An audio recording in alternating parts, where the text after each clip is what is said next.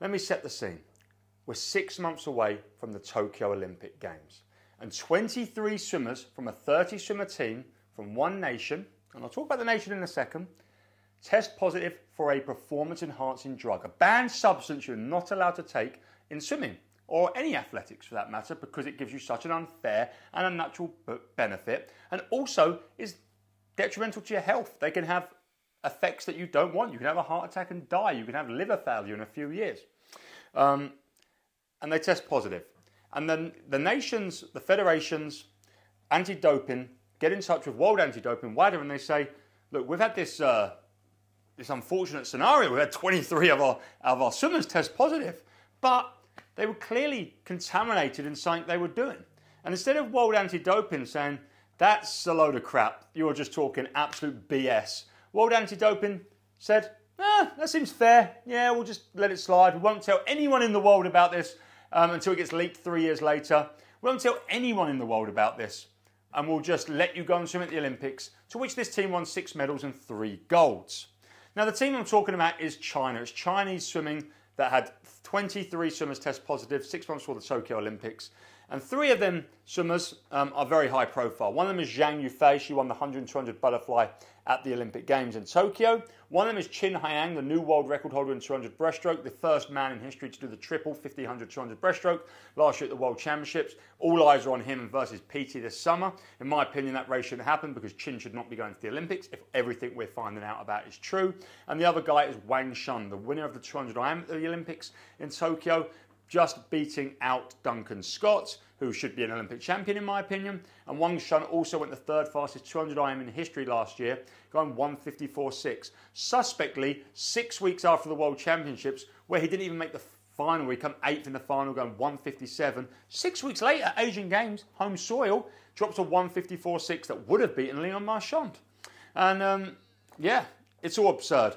I just can't believe if this scenario is completely as we're being reported, as it's being reported by multiple newspapers, the Herald Sun, and WADA have come out to say there's a lot of misinformation with this and how they were very thoughtful with this process and it's all above board.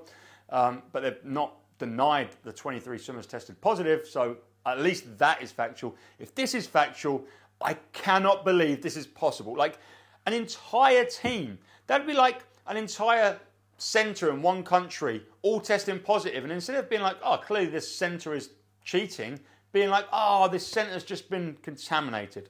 And contamination at this level doesn't happen. I've worked with some of the best athletes in the world. I've coached them. I've seen how methodical, how calculated they are when it comes to what they put in their body, the supplements they take. They don't take anything. They don't just walk into a store and be like, oh, I need some new creatine. Yeah, what's that? Yeah, that's cheaper than that one. We'll just grab that one and start popping them like they're candies. They're very calculated. That's why they don't fail drug tests, because they don't put anything in their body that's illegal. But clearly, when you do fail a drug test, you have put something in your body that's illegal. And it's not contamination. It never is contamination. It's just an easy cop-out, and I just don't like it. And the sad thing is, when Qin Haiyang really burst onto the scene last summer, everyone was commenting on my post saying, he's definitely a cheat, China have a bad history of doping and all of this. And I said, hey, this guy's never been caught. This guy's never failed a test. This guy's never had any history. Well, that lasted not very long, did it? And I'm the schmuck who defended him last summer because, well, now he has actually failed a test and no one ever knew about it. And I think that's half the absolute terrible thing here, is this hasn't been reported. No one, how was this like swept under the rug? How was this just kept quiet? Did no one find out about this? Even if WADA said that they put loads of super scientists on the case and all of them thought it was plausible because the small amounts of drugs that they had in their system meant that the contamination is possible, why did they not report that? So at least we knew what was going on. Instead, absolutely nothing. Stumm, quiet. And now they're like responding to it because it's come out from another source, it's been leaked or whatever, and it's all over the news. I've had so many people almost like not wanting to believe it. This is the reality of our sport. You know, people work so hard for so long, and there's entire federations or national teams cheating, taking drugs that make them faster. And in my honest opinion, if I had my way and I was in charge of the IOC or whatever, I would rid the pool decks this summer from China. I wouldn't have any of their swimmers race because you just can't trust them at this point.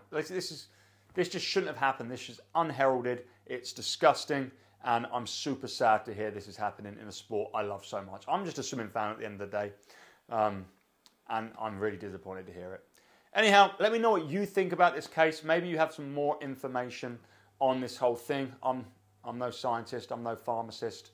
But the drug that they all had in their system is the same one that Sun Yang had tested positive for in years past. So clearly it's a favourite of the Chinese. They love using this particular drug. It's a drug that is used to treat angina or heart problems.